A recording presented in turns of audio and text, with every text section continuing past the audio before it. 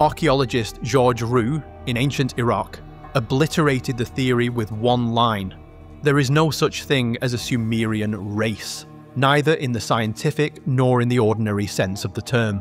Sumerian, he explained, means a language, not a bloodline. The appellation Sumerians should be taken as meaning Sumerian-speaking people and nothing else. All efforts to define and to assess the relations between Sumerians and Semites in other fields than philology are doomed to failure. Translation: stop being a dumbass. The skulls pulled from Sumerian graves show the usual Near Eastern mix, Armenoid and Mediterranean types. The statues, bearded, stylized, generic. As Roux noted, physical features depicted on monuments are largely conventional and have therefore no real value. Only a massive tool would think it's a portrait gallery. Really, it's symbolism carved in limestone.